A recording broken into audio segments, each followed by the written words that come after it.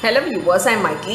இன்னைக்கு 12th Maths Discrete Mathematics exercise 12.1 ஓட 5th sum இந்த வீடியோல பார்க்க போறோம். Question பாருங்க. Define an operation star on Q. Q na rational numbers னு அர்த்தம். Rational numbers னா இந்த number lineல இருக்க எல்லா நம்பர்ஸும் அது இல்லாம byல இருக்க numbers எல்லாமே rational numbers. P by Q formula இருக்கும். As follows னு கொடுத்திருக்காங்க. A star B equal to A plus B by 2 where A and B are belongs to Q னு கொடுத்திருக்காங்க. இது ரெண்டுமே என்னது rational number சொல்லிருக்காங்க. Examine closure property, commutative property and associative property satisfied by star on Q. So இது நம்ம solve பண்ணோம்னா இது வந்து Q ல இருக்கா அப்படின்றது satisfy ஆகுது. என்னென்ன property closure, commutative property and associative property நம்ம ப்ரூவ் பண்ண போறோம் ஃபர்ஸ்ட் சப்டிவிஷன்ல. நம்ம ஃபர்ஸ்ட் சப்டிவிஷன் முதல்ல பார்த்துக்கலாம். இப்போ ஃபர்ஸ்ட் க்ளோஷர் ப்ராப்பர்ட்டி னா என்னது? நமக்கு ஒரு விஷயம் சால்வ் பண்றீங்க அப்படினா அத வந்து அந்த செட்டுக்குள்ள இருக்கணும். ஒரு செட்டுக்குள்ள இருந்து ஒரு ரெண்டு வேல்யூ எடுத்து நம்ம சால்வ் பண்ணா அது மறுபடியும் அந்த செட்டுக்குள்ளே இருந்துச்சுனா செட்டுன்றது இங்க என்னன்னா நமக்கு சொல்லிருக்க ஒரு விஷயம் ரேஷனல் நம்பர். சோ நம்ம சால்வ் பண்ணோம், நம்ம ஏவும் பியும் ஒரு ரேஷனல் நம்பரா எடுத்து சால்வ் பண்ணும்போது இத கொடுத்திருக்க ஆன்சரும் வந்து ரேஷனல் நம்பரா வந்துச்சுனா இது ஒரு க்ளோஷர் ப்ராப்பர்ட்டி அப்படி நம்ம சொல்ல முடியும். சரி, A நமக்கு நல்லாவே தெரியும். இப்போ A belongs to R, sorry Q, B belongs to Q. இது ரெண்டுமே ஒரு ரேஷனல் நம்பர் அப்படின்னு சொல்லிட்டாங்க. இப்போ A plus B என்னவா இருக்கும்? A plus B யும் belongs to Q ஆ தான் இருக்கும். ஏன்னா ஒரு ரெண்டு நம்பர் எடுத்து நம்ம ஆட் பண்ணோம்னா அந்த நம்பரும் கண்டிப்பா என்னது ரேஷனல் நம்பரா இருக்கும். அதே மாதிரி A plus B by 2 அது ஏதாவது ஒரு நம்பரால டிவைட் ஆயிருந்தாலும் ரேஷனல் நம்பர் பொறுத்த வரைக்கும் பை ஃபார்ம்ல இருக்கும். ஸோ இது பை ஃபார்ம்ல இருக்கு அப்படின்னாலும் இது கண்டிப்பா என்னது ஒரு ரேஷனல் நம்பர் சொல்லிடலாம். therefore star on Q is a closure property. So இது ஒரு க்ளோஷர் ப்ராப்பர்ட்டி நம்ம சொல்ல முடியும். நெக்ஸ்ட் இப்போ செகண்ட் ஒன் நம்ம commutative ப்ராப்பர்ட்டி நம்ம ப்ரூவ் பண்ண போகிறோம்.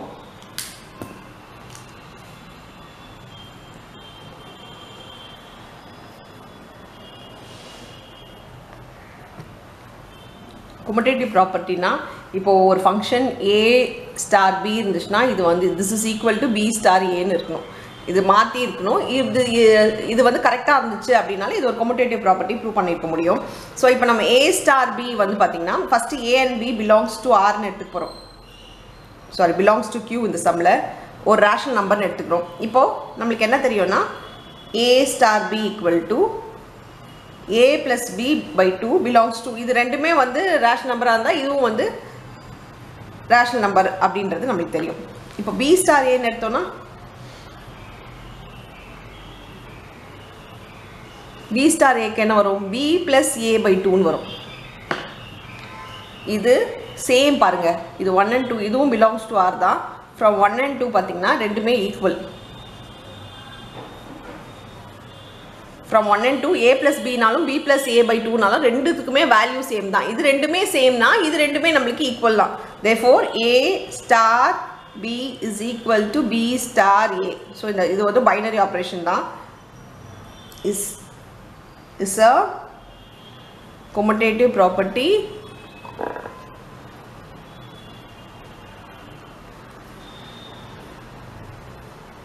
on Q. ஸோ இது ஒரு commutative property நம்ம சொல்ல முடியும். நெக்ஸ்ட் associative property என்னது? ஃபர்ஸ்ட் இது ஏ எழுதுறேன்னா உங்களுக்கு புரியணுன்றதுக்காக தான். இப்போ associative எப்படி இருக்கும்? A star B star C bracket change ஆகிருக்கும். அதே A star B star C தான், ஆனால் இந்த பிராக்கெட் பின்னாடி இருந்தால் ஃப்ரண்ட்டில் இருக்கும், ஃப்ரண்ட்டில் இருந்தால் பின்னாடி இருக்கும். ஸோ இது நம்மளுக்கு ரெண்டுமே ஈக்குவலா அப்படின்றது ப்ரூவ் பண்ண போகிறோம்.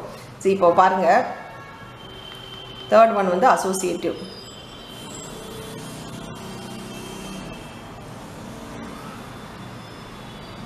அசோசியேட்டிவ் ப்ராப்பர்ட்டினா இப்போ உங்களுக்கு இது தெரியும், இதுதான் நம்ம ப்ரூவ் பண்ண போகிறோன்றது. இப்போ ப்ரூவ் பண்ணுறதுக்கு நம்மளுக்கு தெரியும் A star B star C.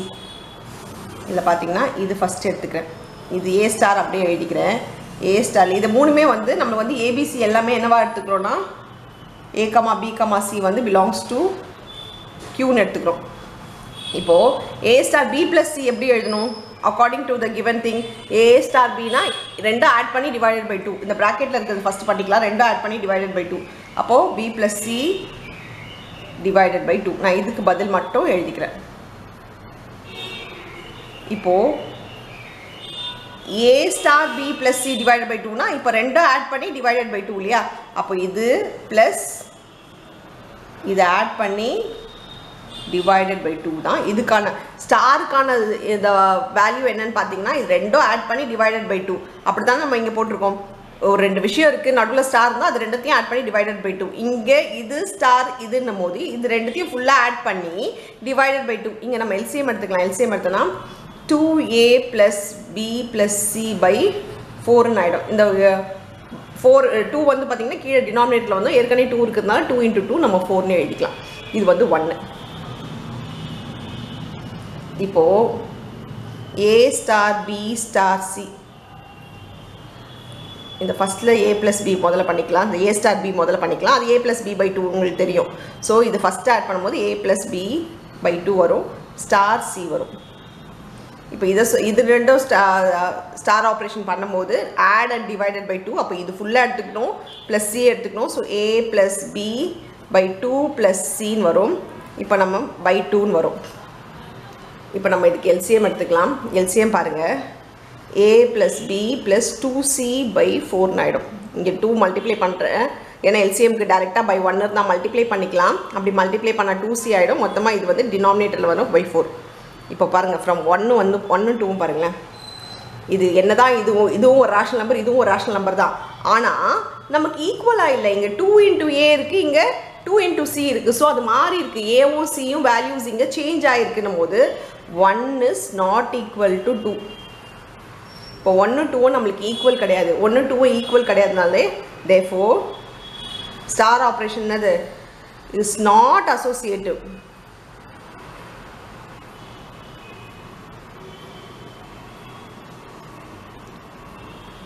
So இது ஒரு அசோசியேட்டிவ் இல்லை அப்படின்னு நம்ம சொல்லிடலாம் ஸோ அசோசியேட்டிவ் இல்லைன்னு ப்ரூவ் பண்ணிட்டோம் ஸோ ஃபஸ்ட்டு சப்டிவிஷனில் கேட்ட க்ளோஷர் கொமட்டேட்டிவ் அசோசியேட்டிவ் ப்ராப்பர்ட்டி மூணுமே நம்ம சொல்லிட்டோம் அதில் வந்து க்ளோஷரும் கொமட்டேட்டிவ் ப்ராப்பர்ட்டி நம்மளுக்கு சாட்டிஸ்ஃபை ஆச்சு ஆனால் அசோசியேட்டிவ் ப்ராப்பர்ட்டி நம்மளுக்கு இங்கே சாட்டிஸ்ஃபை ஆகலை ஸோ இப்போ நெக்ஸ்ட்டு நம்ம என்ன பண்ணலாம்னா செகண்ட் சப்டிவிஷன் போயிடலாம் செகண்ட் சப்டிவிஷன் கொஷின் பாருங்களேன் define an operation star on q as follows இப்போ என்ன கேட்டிருக்காங்க a star b equal to a plus b by 2 a comma b belongs to q so இதுவும் ஒரு ரேஷனல் நம்பர்னு கொடுத்துருக்காங்க examine the existence of identity இந்த star ஆப்ரேஷனுக்கு வருமா அப்படின்னு சொல்லி கேட்குறாங்க and the existence of inverse for the operation star on q inverse operation இதுக்கு சாட்டிஸ்ஃபை ஆகுமா அப்படின்றதையும் செக் பண்ண சொல்கிறாங்க இப்போ நம்ம என்ன பண்ணணும்னா ஃபஸ்ட்டு ஐடென்டிட்டினா என்னது ஐடென்டிட்டினா நம்மளுக்கு ஏற்கனவே பார்த்துருக்கோம் இது என்ன ஆப்ரேஷன் நம்மளுக்கு கொடுத்துருக்காங்க செகண்ட் சப்டிவிஷன் போட போகிறோம் a star b equal to a plus b by 2 where a and b are belongs to qன்னு கொடுத்துருக்காங்க belongs to ரேஷனல் நம்பர் கொடுத்துருக்காங்க நம்மளுக்கு இது வந்து ஒரு இன்வர்ஸ் ஆப்ரேஷன் அப்படின்றான் சாதாரணமாக ஒரு இன்வர்ஸ் ஆப்ரேஷனாக என்னென்னா சாரி ஐடென்டிட்டினா என்ன அப்படின்னு பார்த்தீங்கன்னா இப்போ ஃபார் எக்ஸாம்பிள் நம்ம சின்ன கிளாஸில் படித்த ஒரு விஷயத்தை மட்டும் ரீகலெக்ட் பண்ணிவிட்டு அதுக்கப்புறம் இந்த சம்குள்ளே போனால் ஆனால் இது நீங்கள் எழுதணுன்ற அவசியம் கிடையாது இது உங்களுக்கு ரீகலெக்ட் பண்ணுறதுக்கு தான் இப்போது 1 கூட என்ன ஆட் பண்ணால் ஐடென்டிட்டினா இது சேமாக இருக்குது தான் ஐடென்டிக்கல் அப்படின்னு சொல்லுவோம் இல்லையா 1 கூட எதை ஆட் பண்ணால் அதே நம்பர் வரும் நல்லா தெரியும் உங்களுக்கு 0 2 கூட என்ன ஆட் பண்ணால் நம்மளுக்கு அதே நம்பர் வரும் 2 கூட 0 ஆட் பண்ணால் தான் நம்மளுக்கு அதே நம்பர் வரும் இதுதான் ஐடென்டிட்டினா அதே மாதிரி வருது அதே மாதிரி 2ஓட என்ன நம்பர் மல்டிப்ளை பண்ணால் அதே நம்பர் வரும் 1 மல்டிப்ளை பண்ணால் ஸோ நம்மளுக்கு மல்டிப்ளிகேட்டிவ் ஐடென்டிட்டின்றது 1 அடிட்டிவ் ஐடென்டிட்டின்றது 0 இது நம்ம ரொம்ப சின்ன கிளாஸில் படிச்சிருக்கோம் உங்களுக்கு ஞாபகம் இருக்கும்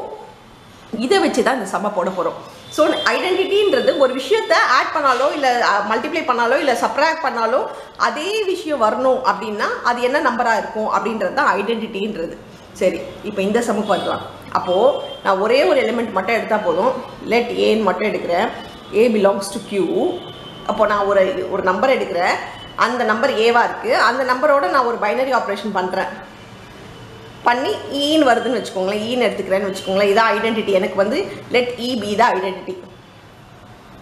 பண்ணால் எனக்கு என்ன வரணும், அந்த ஆப்ரேஷன் பண்ணால் எனக்கு அதே எலிமெண்ட் வரணும், ஏ தான் வரணும். Let E be the identity.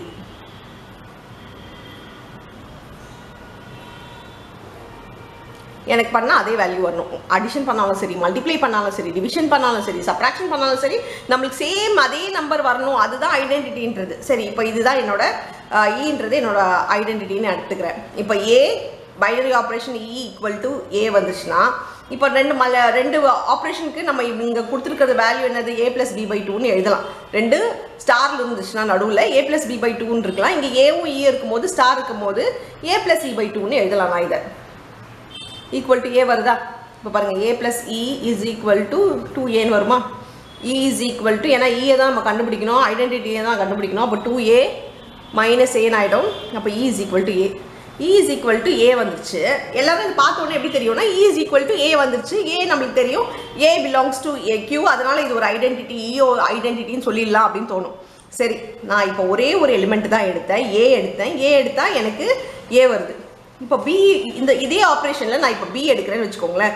B star i எடுத்தேன்னா ஈக்குவல் டு பி இருந்திருந்தால் இங்கே என்ன ஆன்சர் வந்திருக்கும், என்னோட ஐடென்டிட்டி பி ஆகிருக்கும். இங்கே சி எடுத்தேன்னா என்னோட ஐடென்டிட்டி சி ஆகிருக்கும், டி எடுத்திருந்தா டி ஆகிருக்கும்.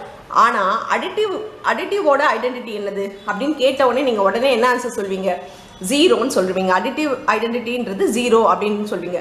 ஸோ ஒரு ஐடென்டிட்டின்றது ஒரே ஒரு நம்பராக தான் இருக்க முடியும், நம்ம மாறி மாறி நம்பராக இருக்க முடியாது.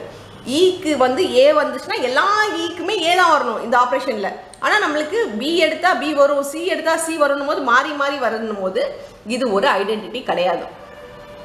அது நீங்கள் எப்படி எழுதணும்னா,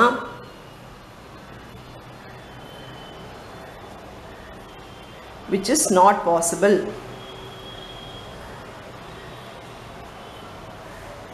Therefore, identity does not exist.